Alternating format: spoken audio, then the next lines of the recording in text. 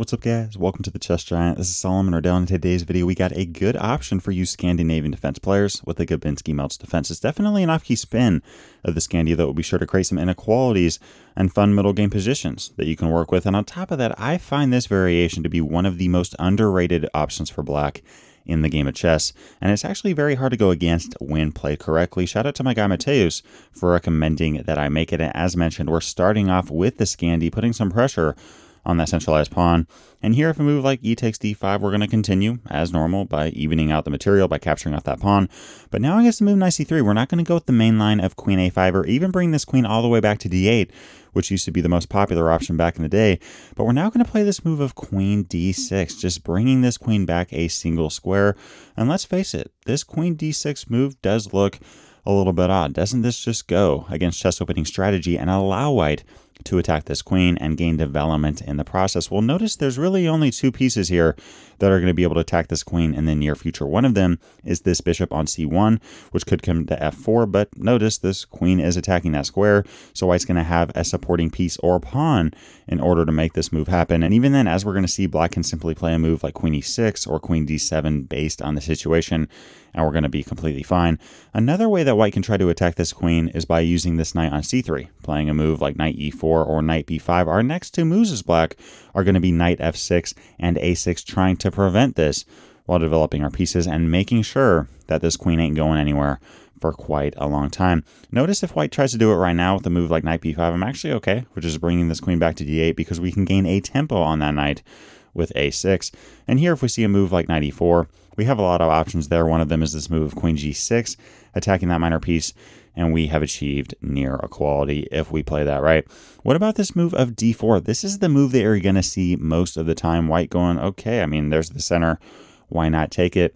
But as you guys are going to see, sure, this pawn is taking up some space on c5 as well as e5, but this pawn is actually going to become the primary target going forward. White's going to have a very awkward game much of the time. We're going to start off with knight f6, fighting for the centralized square, specifically the square on e4. And here, if we move like knight f3, we play a6 with the Bronstein variation. There's a lot of different moves that black can go with there, but I like the move of a6, really preventing knight b5 and bishop b5 options in the future. And on top of that, by playing this move of a6, we are keeping the c6 square open for our knight on b8, which is going to be key if we're really trying to go after that centralized pawn on d4. Now white has a decision to make, and that's what to do with their light squared bishop on f1. Does white just want to play a normal looking move like bishop e2 or bishop d3, or do they want to try to fianchetto the bishop with g3? Let's first take a look at a move like g3 here. In this case, let's waste no time in pinning this knight to the queen on d1. And here, if we see a move like bishop g2, play knight c6. Notice that the pressure is mounting against this isolated pawn, not to mention that this knight is currently pinned to the queen on d1, both of these pieces being the two key defenders. And notice, if white plays a move here like bishop f4, attacking our queen, we can actually just slide this queen over one step to the left now with queen e6. Gubinsky-Melts players got to be comfortable in a position like this with a queen that usually isn't on a square like e6. We are attacking this king on e1. Notice if a move like queen e2, okay, we're just going to trade off and we've reached equality. And here, if this bishop comes back to e3, we can now castle queenside. This is a key idea in the Gubinsky-Melts. We're trying to bring our knight to c6, develop our light squared bishop to either g4 or f5, and then castle queenside with this rook now pouncing down on that isolated pawn. And white here can get a very awkward game very quickly if they're not careful. There's a master level game that continued with white castling kingside, and we now see black play this move of queen f5, just continuing to mount the pressure on this knight on f3. Again, a key supporting piece of d4. And right now, black actually has e5 ideas in the air that would attack both d4 and also threaten ideas like e4 attacking this pin piece. So guys, white is in major trouble. The best move here is surprisingly this option of h3, simply giving up a pawn. And that's actually what we saw in the game, so that black can't play ideas like e5 and just keep throwing more and more and more pressure on that center. But in this case, okay, we can take on f3. And the whole idea being, if a move like queen takes f3, we can simply trade off and then capture that centralized pawn. And here, if a move like bishop takes f3, which is what was played, we can take that pawn on h3, and black went on to win this in nice fashion. Still, in a position like this, we reach the Bronstein variation, covering squares like b5 as well as e4. If you see a move like g3, waste no time in trying to pin that minor piece to the queen on d1, continuing with very simple ideas like knight c6 and castling queenside, and you're going to be in business. What happens here if white just plays a more normal looking move, not fianchettoing the bishop with bishop e2? Well, in this case, I actually like playing knight c6 and attacking the pawn on d4. Notice, by the way, if white tries to attack our knight with something like d5, they are, yet again, gaining space, but this pawn is becoming more and more of a target. We're now going to continue with knight b4. We don't have 2 pieces, but now 3, all attacking that centralized pawn. And if white wants to try to hang on to it, they got to play bishop c4, but now we have the key option of bishop f5, eyeing knight takes c2 ideas, checking both the king and the rook on e1. And here, if white stops it with a move like bishop b3, we can now castle queenside. We got 4 pieces all locking down on that centralized pawn, and there's just no way that white can hang on to it. See, how the Gubinsky-Melts is very interesting. I mean, we really are just kind of throwing our queen out into the action and then quickly developing both of our knights, kind of hoping that white will play a move like d5 because it's only going to make that centralized pawn more of a target. But what happens here if white goes, look, I don't want the smoke, I don't want the smoke, I don't want to play d5 and create even more weaknesses. I'm just going to castle kingside and try to get a somewhat normal looking game. Well, in this case, I don't really like the move of bishop g4 as much because it's not pinning this knight to the queen on d1. By the way, there's absolutely nothing wrong with bishop g4, but I personally kind of like this idea of bishop f5, putting a little bit of pressure on c2 and just getting an active minor piece. Here, if we see something like bishop e3, white continuing to try to hang on to that pawn on d4. Here's black. We could just continue with a very natural chess, castling queenside, which is really the main idea, the key idea of the Gubinsky-Melts defense.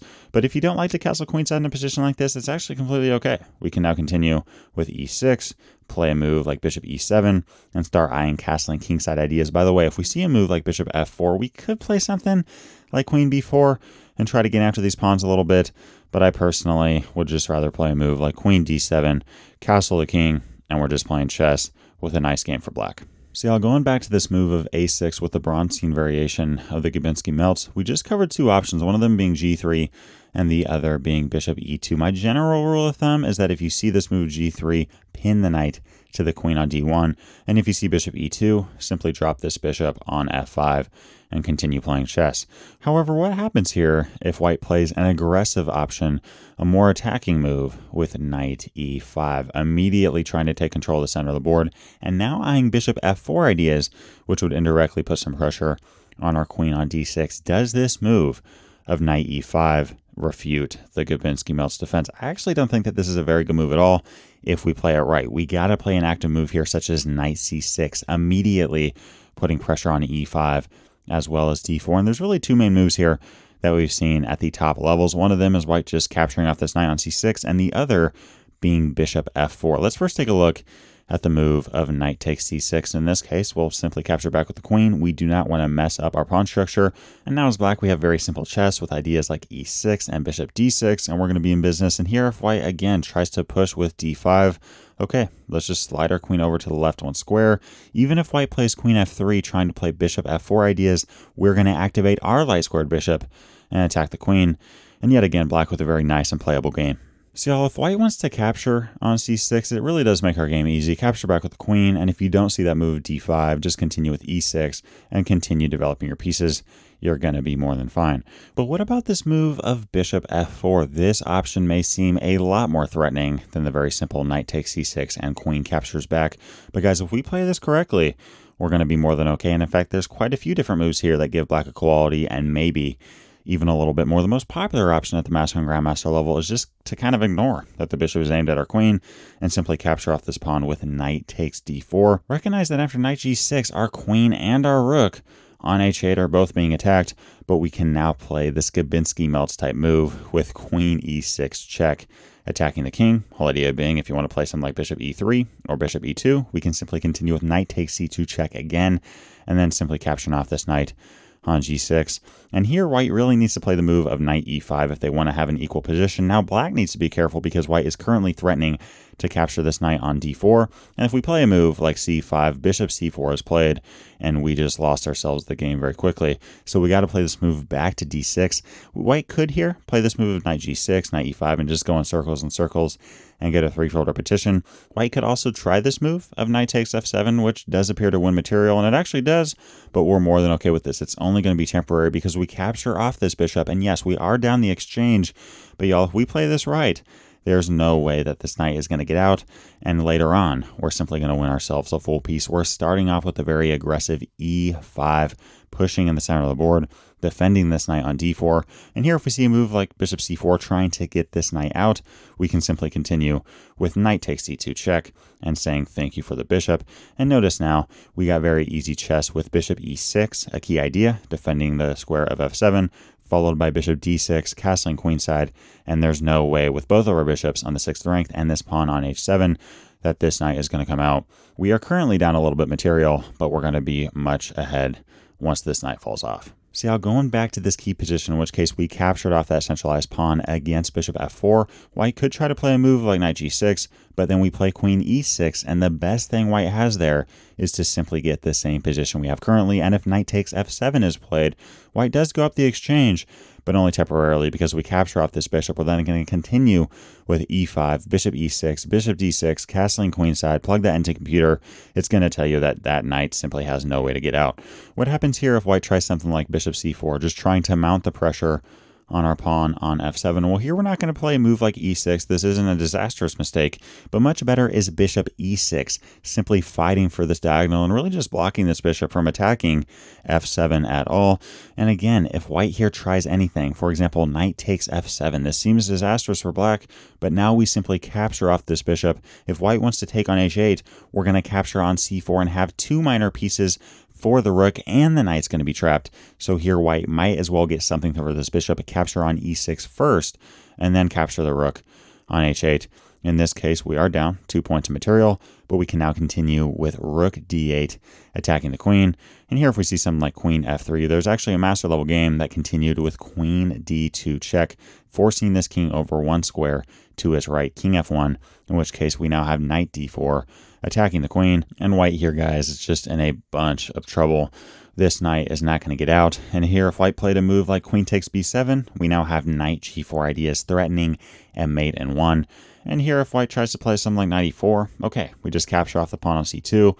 We now have a ton of pressure on the White camp, and this position is simply crushing for Black. So y'all, to conclude this video, as we saw, White tries to play something like d4, expanding in the center of this pawn. If we play that right, with knight f6, and then going into the Bronstein variation of a6, eyeing f5 and g4 options for our bishop, continuing with knight c6 and castling queenside, this pawn on d4 is simply going to become a big target. What happens if White knows this and tries not to play the move of d4, but instead here just plays options like knight f3?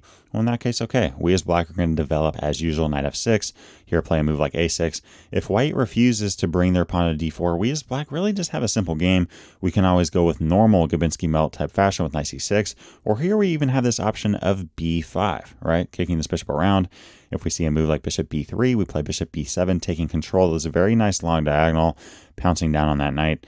And here if White plays something like d3, really trying to not make this pawn a weakness, well, the pawn's not a weakness, but we as Black just have a very easy game here with near equality following e6. We're now just going to continue with ideas like knight d7, bishop e7. From there, it's really up to you if you want to play something like knight c5 and try to trade off this knight. If you want to play a move like c5, expanding on the queen side, you're going to continue to develop your pieces, and we're just playing chess. Thanks for watching, and thank you especially to all of you engaging on Patreon. Your donations are helping the Chess Giant team to continue developing more and better chess content. If you want to learn more about the extras you can unlock by subscribing at one of our Patreon tiers, hit up the link in the description if interested. If you'd like to see some of the gambits that I've covered, click that playlist to the left for our chess gambits.